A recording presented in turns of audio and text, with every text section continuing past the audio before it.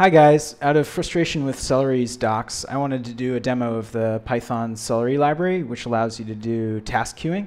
We're going to try and do this under 3 minutes. Really basic example, but what you'll need for this is Celery, of course. If you don't have it, install it. You'll also need RabbitMQ, which we'll be using as our message broker for tasks.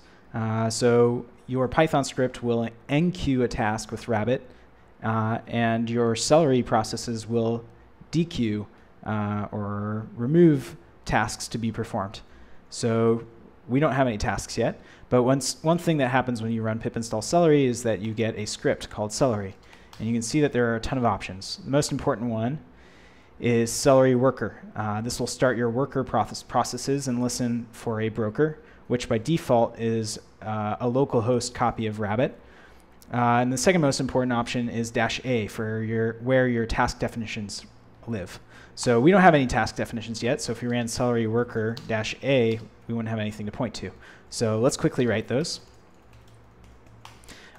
Following the example from the official Celery docs, let's define a Celery task for addition, just adding 2 integer numbers. So from Celery, import Celery. We need an app object. There's a whole bunch of default options that are being assumed here. We'll just take advantage of them, and those include what our default message broker is, in this case RabbitMQ.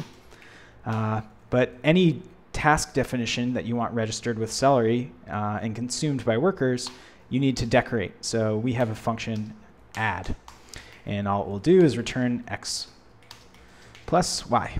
Cool. The other thing we need to do is get our message broker server running.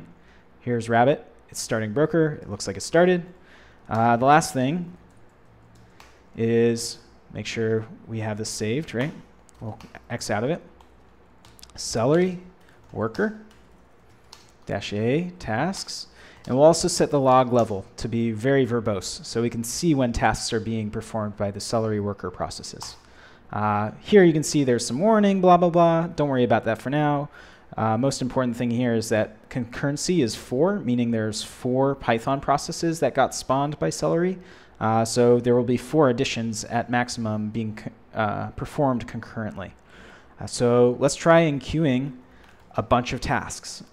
So we'll open IPython, from tasks import add. For I in x range of 10,000, let's say. Add.delay I plus I.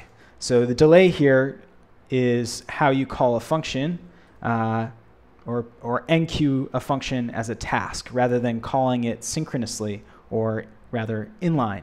So calling .delay will push a message to Rabbit, and then Celery will pull that message off of Rabbit and perform it. So let's run 10,000 tasks 4 at a time. Cool. You can see it going to town. Next video, I'll show you some more interesting stuff you can do, but most of it revolves around editing your Celery task definitions to do a lot more interesting things. For example, you might make a web scraper, you might see how it finished and it's still being performed by Celery.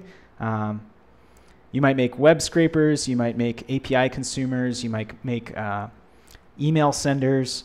There's a whole lot of beautiful stuff you can do with Celery, and there's a lot of reasons why you use Celery rather than roll something like this yourself.